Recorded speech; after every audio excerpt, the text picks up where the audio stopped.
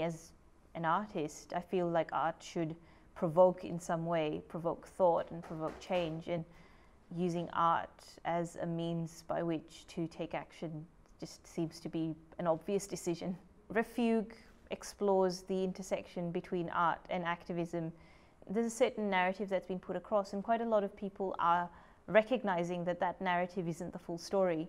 So what I'm hoping is that when people do come down, they do find that there is this alternative narrative which is built from the actual accounts of people who have been seeking asylum, and they get to learn more and they are motivated to take action.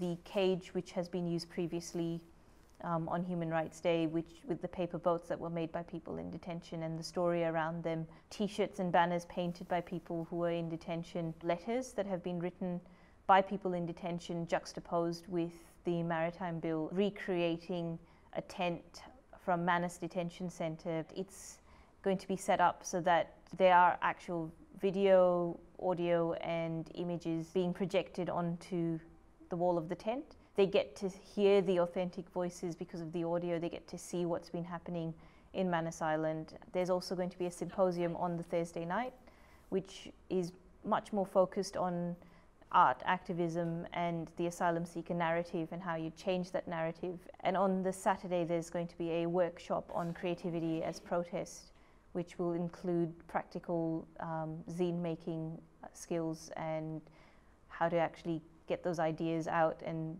work on techniques of subversion, amplification and erasure.